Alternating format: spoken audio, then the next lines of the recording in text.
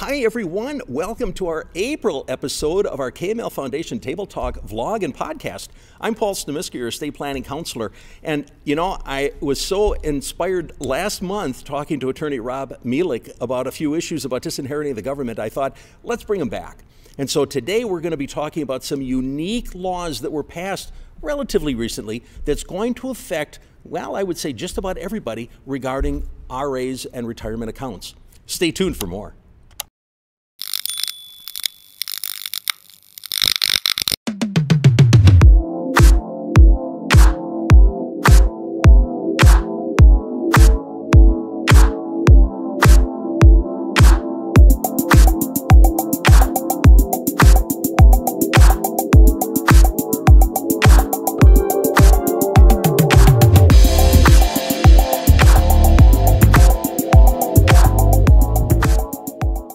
Today, I welcome back attorney Rob Mielek.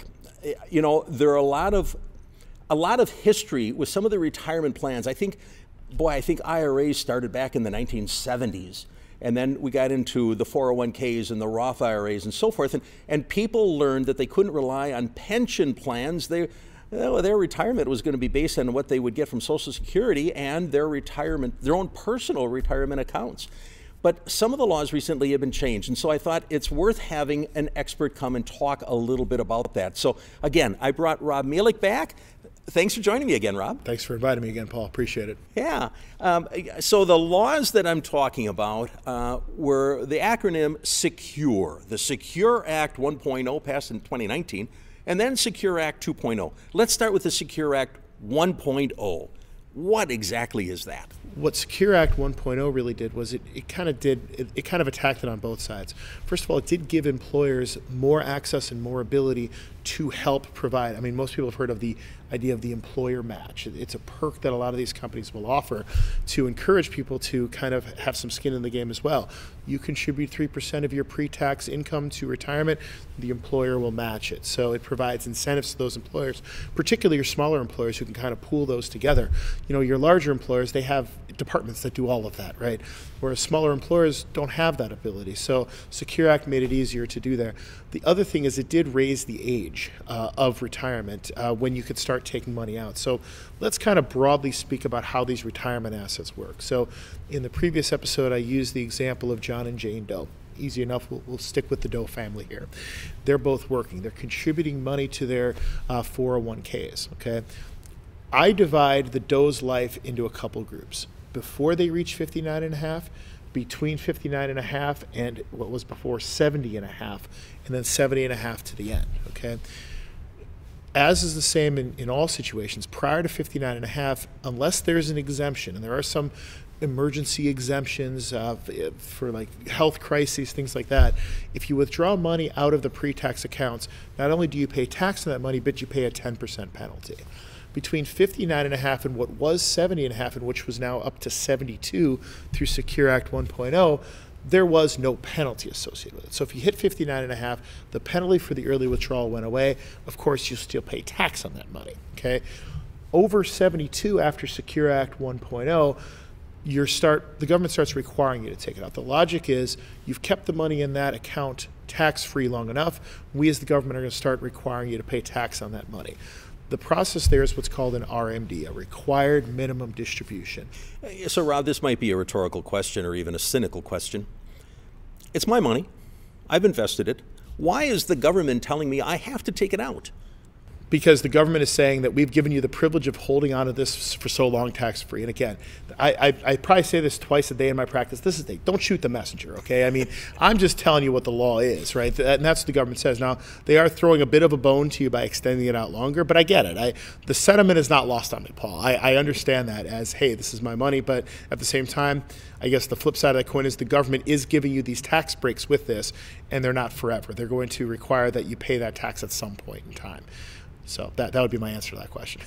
So, and let me summarize and correct me if I'm wrong. It sounds like the Secure Act encouraged people to invest earlier for their retirement, and then also gave them a benefit in the end that they could maybe keep that money in and let it grow a little longer as their life extended longer. Yeah, I think that's a fair summation. And then that kind of ties into Secure Act 2.0, right? So 2.0 did different presidencies. Secure Act 1 was under the Trump administration. Secure Act 2 was under the Biden administration. It did bump the age up. It is now 73 from 72, and there are provisions that increase it up to 75, at least under the current legislation. The other things that I want to highlight there is that there are a couple more exemptions. For instance, there is now a provision that allows up to a $5,000 penalty-free withdrawal. There's still taxes, but a penalty-free withdrawal if you're under 59 and a half for the birth or the adoption of a child. So they give you a break in that regard. Ordinarily, that wouldn't have qualified as an emergency. You would have had to pay the 10% penalty on that, but they do allow up to $5,000 there. The other kind of new thing is that there is a sector of employees that tends to retire at an earlier age, and that is law enforcement. Firefighters, EMTs, things like that. Jobs that are physically demanding jobs. So the Secure Act 2.0 did change that to the age of 50 there. So again, it's another perk that you could be in that position. I'm sure there's a lot of people listening who are in public service and who do things like that and who may be contemplating earlier retirement, and the government does allow for that sector. So those are kind of the highlights of the Secure Act 2.0. The other thing that tied into both Secure Act 1.0 and 2.0 that is relevant to my work as an estate planning attorney is how long a beneficiary has to take the tax consequences of any inherited money. So again, going back to my example of John and Jane Doe, let's say they have a son called Junior. I hope I don't get tripped up on all these J's, but I think I'll figure it out. Junior is listed as a beneficiary on the retirement asset, okay? It used to be prior to Secure Act 1.0 that he would have his lifetime to pay those taxes. That has now changed. That period is now shortened to a period of 10 years. But it does still give us a planning opportunity because we don't know what Junior's situation is going to be. In other words, if Jane and John do their appropriate estate planning and Junior is a minor, Junior's 14, let's say, well, we don't know what Junior is going to be. We don't know what income Junior is going to have. We don't know any of this. But as time goes on, Junior has the opportunity, once he receives that money, at least under current law, which could change, of course, but at least under current law, has up to 10 years to take the provision. And what that could mean is this. Let's take two wildly disparate examples. Let's say Junior receives that money at a period of time where he's still in college. Junior has very little or no income. Maybe it makes sense to take the tax hit on that now so that there's not as much income to offset it. On the other hand, maybe on the other end of the spectrum, Junior receives it at a time where he's approaching retirement, and he knows he's not going to have much earned income. Don't pay anything early on and pay it all at the end. So it does, even though it did limit it from lifetime to 10 years, it does provide a planning opportunity to make sure that that money gets treated as tax efficiently as possible. Okay. And Rob, we're talking, in my mind, I know we talked about some of the others. I guess I'm thinking IRA. Are the rules the same then for a Roth or a 401k? Well, they are the same for a 401k. Roth is a little different because Roth, the money you put in is done on a pre-tax, or you basically put the money in and the money grows tax-free at that point in time. So again, a lot of conversations you'd have with a financial advisor about the desirability of either of those two options. But again, when it comes to when that money has to be realized, Secure Act 2.0 indicates that it's now a 10-year period. So that relates to any pre-tax money that you receive. Because if you receive money through an inheritance in the form of, let's say, real estate or a bank account or life insurance, under most circumstances, that's tax-free. Mm-hmm. The only way that wouldn't be tax-free is if your if your net worth at the time of death exceeded the current levels of $12.9 and $25.8 million. As long as you're below those, all of those assets I just mentioned, the real estate, the life insurance, the bank accounts, those will pass tax-free anyway. If somebody inherits the IRA, and now because of the Secure Act, they have to take it within 10 years. Correct. Do they take equal amounts each of 10 years? Can they divide that up in different ways? They can spread it out, and that's something they would want to talk to a financial advisor about. In other words, the laws change in that area constantly. So what I always say is this: if you are going to be a beneficiary of any pre-tax money, before you sign anything, talk to your financial advisor. Understand your options, understand how it could impact your current and future tax situations. Now, this might apply a little bit to last month's episode, but when we talk then about some of these the accounts, the retirement accounts, the 401ks, the IRAs that are going to be affected by the Secure Act rules, how does that apply to the general estate planning process that you're going to go through with a client? Sure. So the first thing I would look at there is to say, okay, going back to the last episode, are you charitably inclined? Mm-hmm. Do you want to leave money to charities? And if the answer is yes, then as always, Secure Act doesn't change it, it just amplifies the importance of it. We need to make sure that we are accounting for that charitable intent through direct beneficiaries on the IRAs and the 401ks, as opposed to a generic, I want 10% of this money to go to my church in my trust. When I see a trust that's drafted in such a way that has 10% going to the church, as I mentioned in the last episode, to me that's a red flag. Not because I don't want money going to the church, but because of the mechanism by which it is getting to the church. Usually we can do better. And the way we do better is by having it be accomplished through direct beneficiary, whereas we list the charity or charities as beneficiaries on the IRA or 401k directly, as opposed to mentioning them in the trust.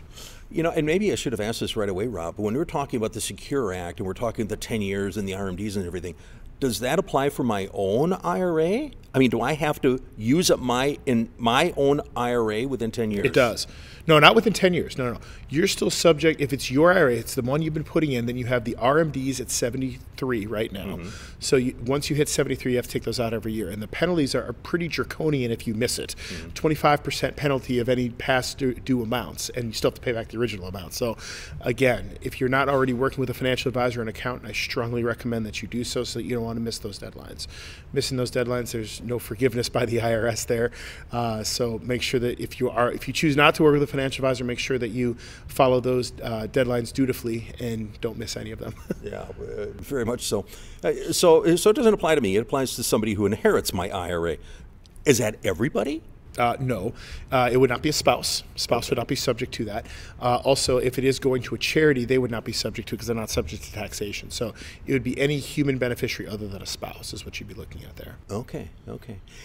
Now, 2019 Secure Act 1, 2022 Secure Act 2. Are we looking at a Secure Act 3.0? I mean, other than the provisions, there are provisions in 2.0 that talk about extending it up to 75. Now, who knows what human mortality is going to be in 20, 30, 40 years.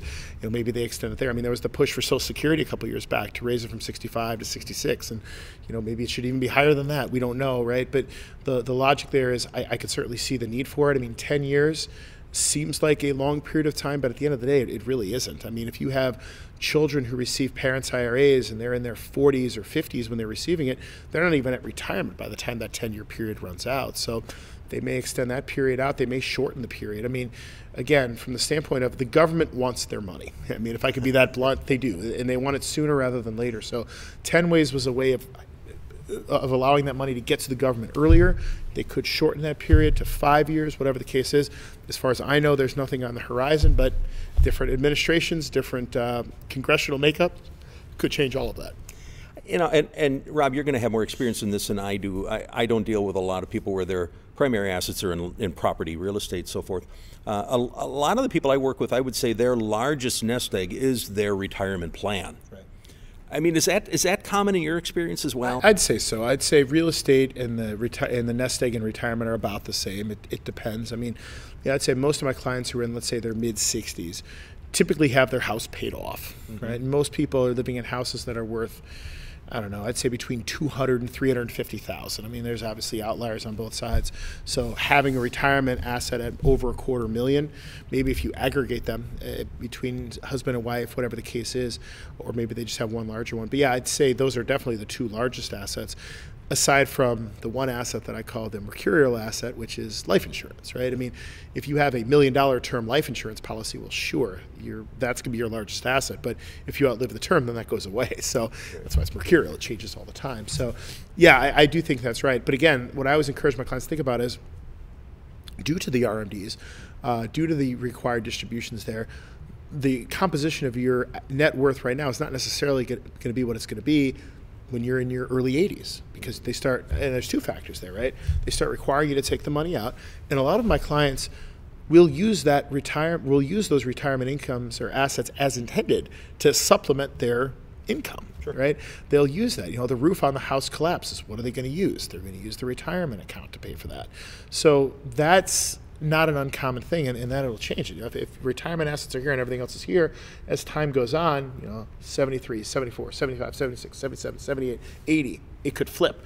We just don't know. There's a lot of factors that go into it, but I would say at the time when I meet most clients, yes, I think their retirement assets are either number one or number two as far as their most valuable assets. Okay. And here again, I know when I meet with people, one of the things I'll talk about are some of the assets that might be taxable versus not taxable, and preparing for that. But there's a wide variety of attitudes people have about what do I tell my children. Do I tell them everything? Do I tell them something? Do I tell them nothing? And my concern is always, if you're going to give a potentially taxable asset to your children, there might be value in educating them a little bit about that. Talk about that a little bit. I agree with that 100%. So from my perspective, as I'm sure everyone who's viewing this has heard, there's this thing called the attorney-client privilege. Mm-hmm. Ethically, I cannot share information about my clients with anybody without their consent, and that includes children. So unless the client affirmatively tells me, I want you to share this with my children, I am duty-bound not to say anything. That said, I encourage family meetings. I encourage openness. And what I've found, Paul, is, and this isn't always the case, but I found it's largely generational. The older my clients, the more likely they are to keep everything secret. Yeah. Obviously, there's exceptions to the rules on both sides of that equation, but that's the general feeling that I found.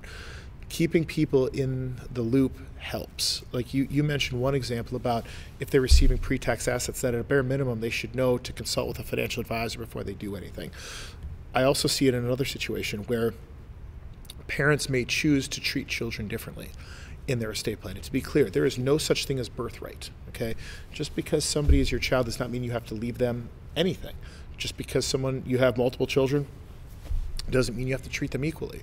One thing that I would advise that I've seen in my 17 years of practice is if you're going to treat the children differently, it may be worthwhile to explain to your children why you're treating them differently, especially if it's something that's not a bitter or angry thing.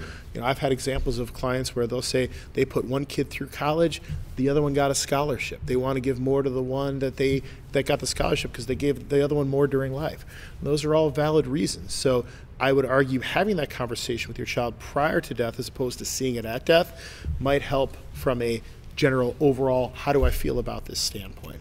You know, and I agree with you wholeheartedly, but I also say that I think it's the responsibility of the parents to communicate that, because if they don't, and then that inheritance isn't equal, now you've created a real rift between those siblings that, you know, if they're going to be mad at somebody, be mad at you. I'm in heaven. I don't care. You know, I don't want to set up a situation where my children are angry at each other. That's right. And as parents, that's what we, and I'm the father of two boys who are 14 and 11. So I get a lot of acrimony between the siblings. I hope that goes away over time.